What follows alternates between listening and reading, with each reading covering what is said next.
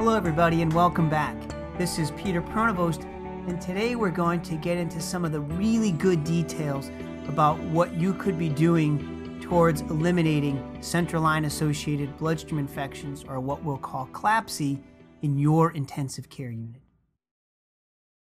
The learning objectives for today are: one, for you to understand the model for translating evidence into practice; two, to explore how to implement evidence-based behaviors that prevent CLABSI; and three is to understand the strategies to engage, educate, execute, and evaluate whether these interventions have actually reduced catheter-related bloodstream infections.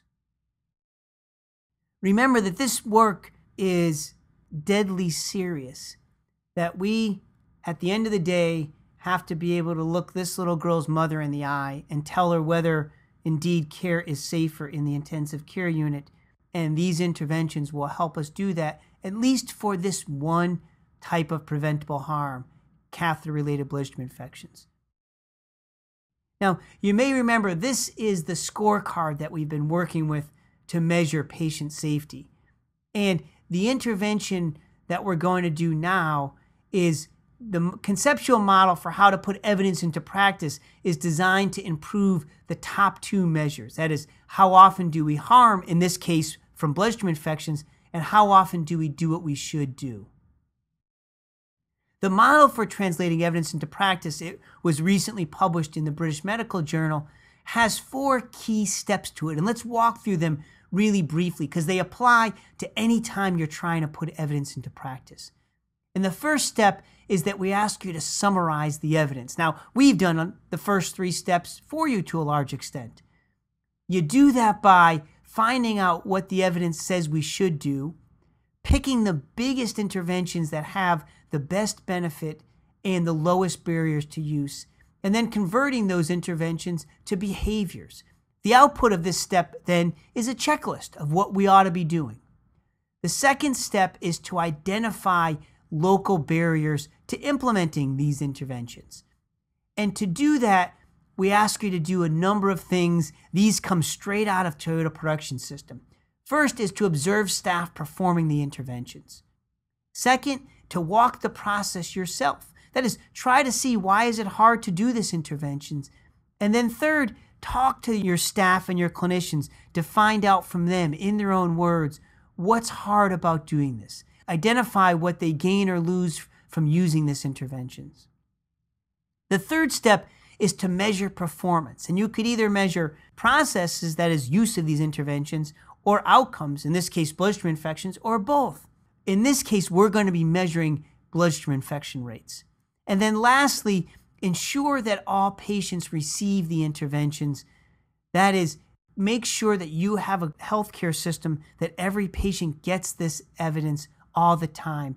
And we ask you to do that with what we call the 4E model. And that is engage people, educate, execute, and evaluate. And let's go through those in more detail. We summarized this evidence for you. We took a 100-page guideline that was rigorous and well done by the Centers for Disease Control and called out from them 5 evidence-based behaviors that we should always do. Are they the right ones? Well, they've worked for us so far, but they're the behaviors that have the strongest evidence and the lowest barriers to use. And they are: remove unnecessary lines, wash your hands prior to the procedure, use maximal barrier precautions, clean the skin with chlorhexidine, a special soap, and avoid femoral lines. No high technology here, rather basic procedures that have had dramatic input. Now we want you to identify barriers to doing these things. So talk to their staff about, 1, the knowledge of using these tools. Ask them, why is it difficult to do these behaviors? Walk the process of trying to place a catheter and observe your staff trying to place these catheters. When we look at barriers, they often fall into 3 buckets, or I try to put them into 3 buckets. And they are barriers that have to do with your clinicians. That is, Do they have a knowledge deficit? They just aren't aware of the evidence, or they don't agree with the evidence. If they don't agree with it, you have to sit down and discuss it. This isn't something you're going to bully over people. Second, barriers that have to do with the intervention itself. And most of those are, it's ambiguous. Are staff really clear about what to do, when, how, with whom? So think about barriers relating to the staff, barriers related to the intervention, and lastly, barriers related to the system. That is, are all the equipment needed to do this there? Do you have a training program in place? Do you have appropriate supervision? What are those system barriers that you can use to make sure you put evidence into practice? Now that you've identified these barriers and hopefully targeted your interventions to address what are the most prominent barriers in your ICU, we want to make sure that patients reliably get the evidence that they're supposed to. We do that by walking through the 4 E's, and that is engaging people, educating, executing, and evaluating. And there's 3 groups of stakeholders that need to go through these 4 E's. They are your senior leaders, that is senior executives, team leaders, that is the unit directors and managers, and then all of your staff. And for engaging, what we've seen is if your staff can't answer how this project or this intervention makes the world better, you'll have no traction. Now, this may sound corny or coy to you. I assure you it's not.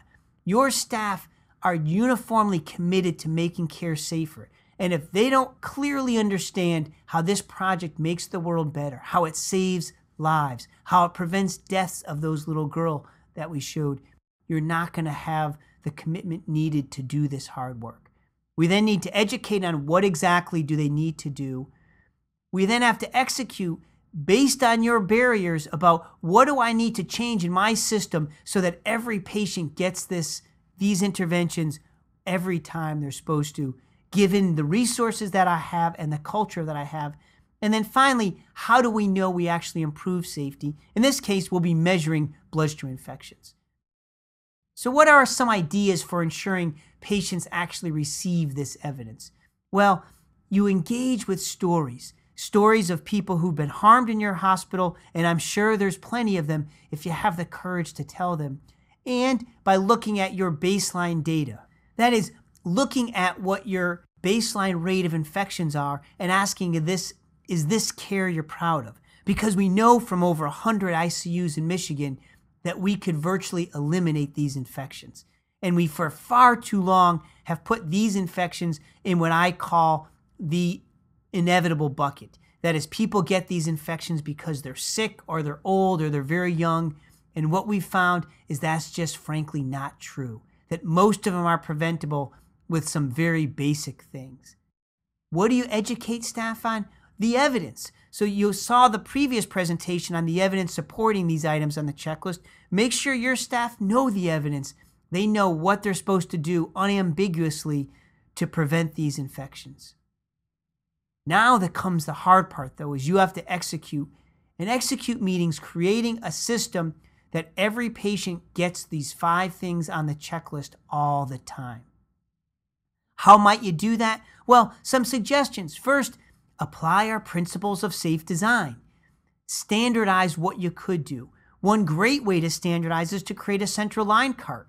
Take all the equipment that you need to place a central line and put it in one place. Because what we found is that before we had this cart, gowns were stored in one place, masks were in another, caps were in another. Half the time they weren't stocked. Our docs had to go to 8 different places to get all the equipment. And predictably, some of it wasn't stocked and they would go without. And by going without, they exposed patients to risk. Now we store all the equipment we need in one cart. It's always available. We assign someone responsibility for stocking the cart, and compliance has gone up. And you need to have the equivalent in your ICU. We need to create independent checks. In this case, take those 5 items that are the evidence for preventing catheters and put them in a checklist. We've gave you examples of the ones we've used. Use those or create your own. But then powerfully make sure your nurses are empowered to stop takeoff. That is, nurses have to have a policy where they assist the placement of every central line and they are empowered that if these items on the checklist aren't done, they can go back and correct the defect. Now, when I say this, nurses roll off their chair and say, one, we don't have time to do that. And I would say you don't have time not to do that. You have to have nurses assisting on this position. It may just be they need to be there for the beginning. If these catheters take hours to place, they don't need to stay there the whole time necessarily, but they need to be there at the beginning when these mission critical steps happen. But more importantly, the nurses say, it's not my job to police the residents or the doctors placing these lines, and if I do, I get my head bit off. The doctors, on the other hand, said, Peter, you can't have a nurse second guess me in public. It makes me look like I don't know things. And what was striking about their responses was nobody debated the evidence. The evidence was pretty strong. What they debated was the power and the politics and the hierarchy. They didn't want to be shamed. And we can't blame them. None of us want to be shamed. So we pulled people together and said, is it possible that we harm patients in our hospital? You have to ask your staff the same. And if the answer is no, if the answer is that patients are your North Star, which I sure hope it is, and I have no doubt that it is, then nurses have to speak up. They have to stop the physicians if they don't do these things. Not because of power or politics, but because we have an obligation to create a healthcare system where every patient reliably receives the evidence that they're supposed to. You can see here why we link culture improvement efforts with translating evidence into practice, because the two are inextricably linked. They have to go together, because one without the other won't lead to the success that your patients are expecting. And then finally, make sure you have a mechanism to learn from your mistakes. And what do we mean by that? Well, that is every infection is reviewed. You make sure that the checklist was followed. You look whether the line cart was stocked and was available. Many times you scratch your head and you say, I don't know if there's something else we can do. I don't know if there's ways we could have prevented this. But the very act of thinking of that infection as always being in the preventable bucket rather than the inevitable bucket changes the culture, changes the mindset that these infections are indeed largely preventable, and we know that is so.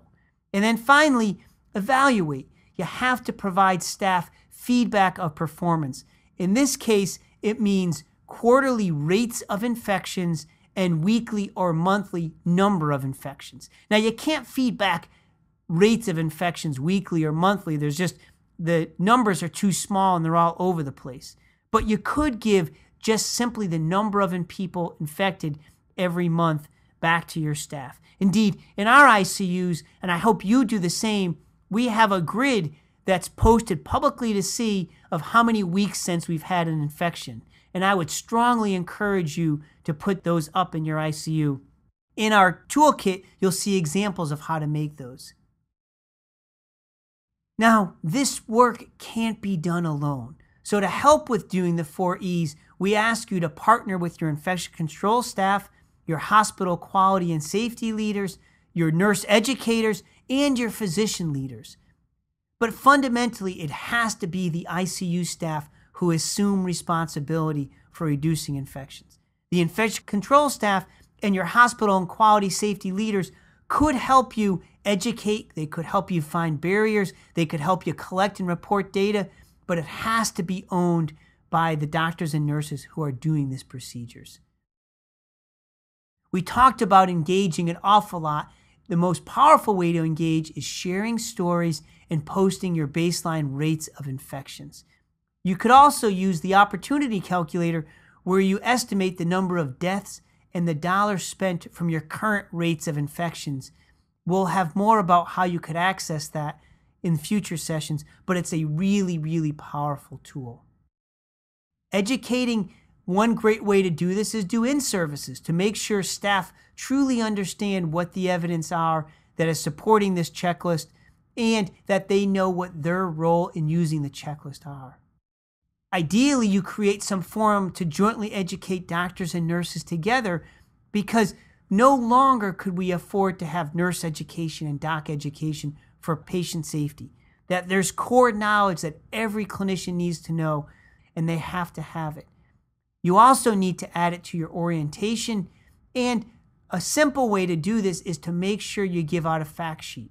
That is, you hand up to them what are the evidence supporting the items on our checklist. You can give them the original scientific articles if they want it, or these slides. The point is, you have to have multiple methods to educate your staff to make sure we meet them where they are and how they choose to be educated.